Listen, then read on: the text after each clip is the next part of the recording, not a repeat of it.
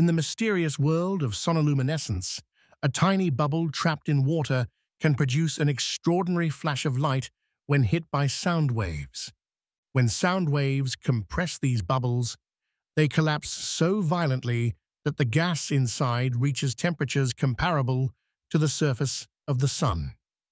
The process begins when powerful sound waves create regions of high and low pressure in the liquid, causing bubbles to form and oscillate.